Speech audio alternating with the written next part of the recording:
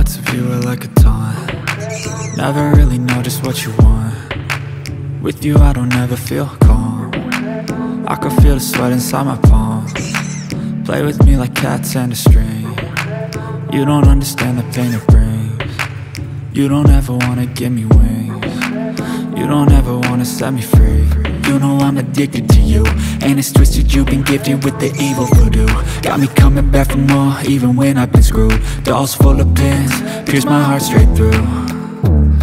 I got issues in my head, I like you in my bed, but you keep me on red. Oh, everything is like a test, I better not text or I'll come off desperate. But if I lay down and I play dead and I stay dead, baby you'll get sick of being the monster out of my head, under my bed, think you're something out of my nightmares, standing right there. But if I lay down and I play dead and I stay dead, then will you get bored of killing? So if I play dead, will you regret everything that you did, that you said? I don't think you understand what you're doing, and my heart's black and blue from the bruising. I feel like when I'm with you I'm losing. I feel like you think that this amusing, sitting there gaslighting and confusing. Was it me? Is it me? Am I deluded? I'm the one who's always sorry, the conclusion, even though I offer all of the solutions. I wish you loved me like I love you, it's stupid. When I'm alone with you I never feel lucid. I wish I wasn't struck by Cupid. I wish when I first saw you I knew this. When I'm with you I feel so useless, I feel diluted, my heart's been wounded. Silhouettes of you are like a taunt. Never really knows what you want. With you I don't ever feel calm. I can feel the Oke, saatnya kita router pinggirannya ini biar speaker 4 in yang kemarin kita review itu bisa masuk. Begitu juga Twitternya. Oke, untuk ininya sudah selesai, tinggal kita finishing aja. Rencana di bagian depan ini saya mau pakai varnish kayu, pakai clear dop, kemudian di bagian belakang ini saya mau cat nanti warna putih. Mari kita clear dulu ininya, bagian depannya, nanti baru kita cat bagian belakangnya.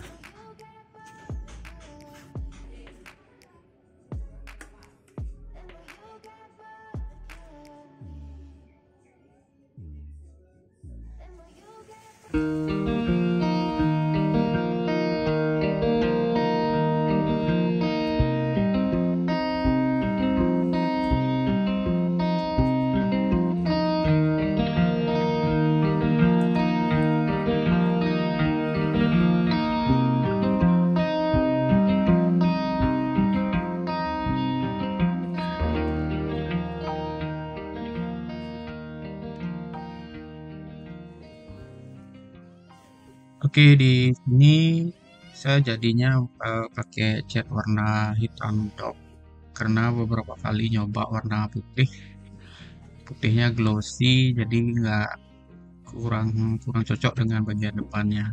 Jadi akhirnya saya pakai warna hitam top. Nah, di sini saya memakai nut keramik plus lem box putih. Nah, untuk tutorialnya nanti akan saya bikinkan video di next video, cara saya pengecatan untuk body speaker ini.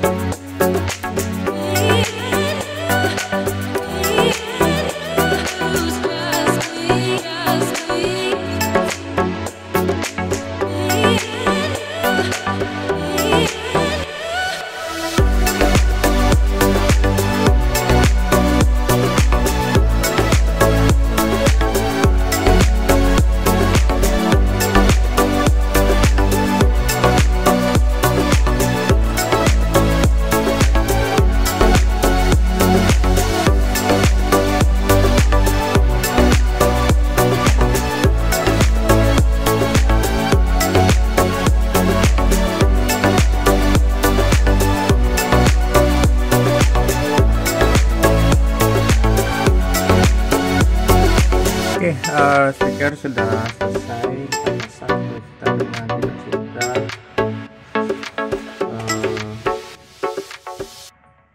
Ini speaker yang kemarin yang sempat kita review di video ini. Nah sekarang mari kita coba gimana hasil suaranya, sesuai dengan yang di komen. Bikinin box dong. Nah kali ini saya bikinkan box untuk speaker ini. Mari kita coba dengan hasil suaranya.